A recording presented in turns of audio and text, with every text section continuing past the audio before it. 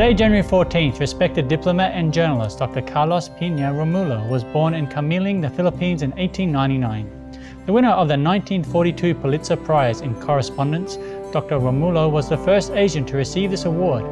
He was also the first individual from Asia to be President of the United Nations General Assembly. Dr. Rómulo was also elected to the UN Security Council in 1956. He later served as the Secretary of Education in the Philippines and the Secretary of Foreign Affairs.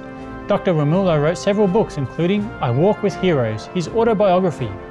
Committed to youth, he was co-founder of the Boy Scouts of the Philippines. Among his many accolades were more than 60 honorary doctorates, as well as numerous awards from governments around the world. May devoted individuals such as Dr. Peña Rómulo continue to inspire many to the joys of service to brethren.